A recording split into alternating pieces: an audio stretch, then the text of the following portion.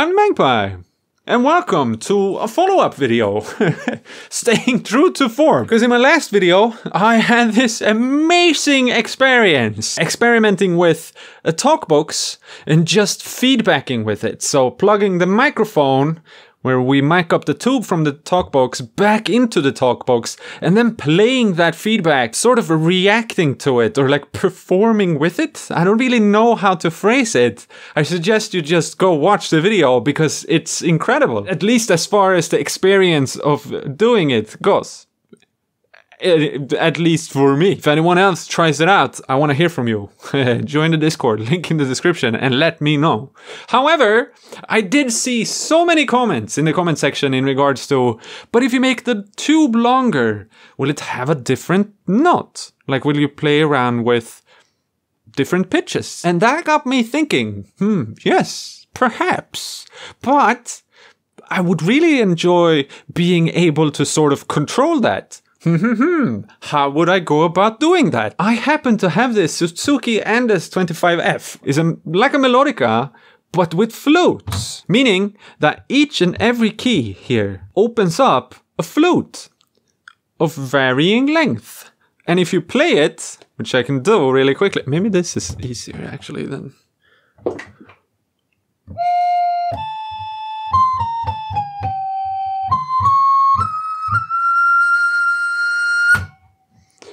It sounds like you would expect, but not what you actually would pay for it. I have a video on this one from a while back, and it's quite marvelous, but very expensive, sadly. So that's kind of dumb. But I figured, what happens if I plug the tube that just happens to fit perfectly from this talkbox into the Suzuki Andes and mic it up? Well, I don't know. What do you think would happen? Should we perhaps try it out? Maybe I did already try it out, and maybe it was amazing. And maybe I should warn you that the sounds in this video might be a bit wild and crazy. Haha. Let's explore. Yeah, if we engage, nothing happens. And I don't know what I've set it at, but apparently I don't need to know.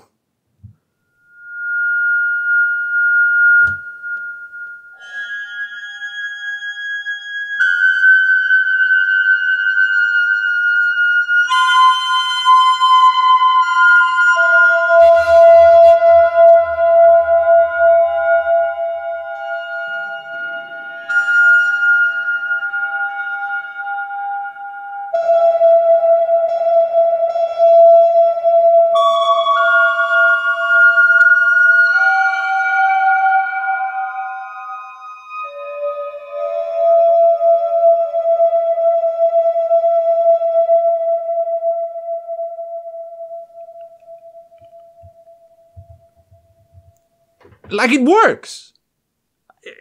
It kind of works. Like, it locks on to the note that is the same note, I think. I should try. So if we do the lowest note.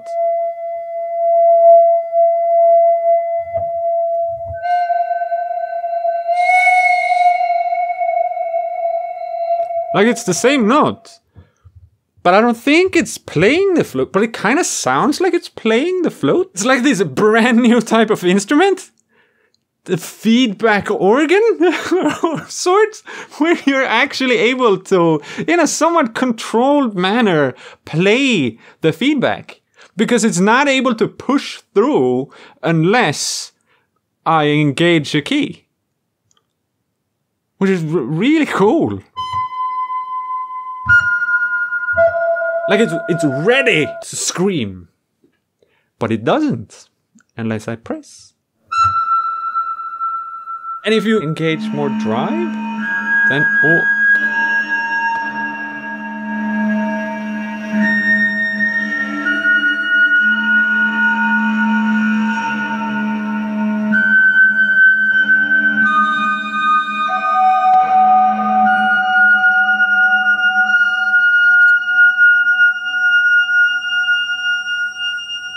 It's really like very, very experimental.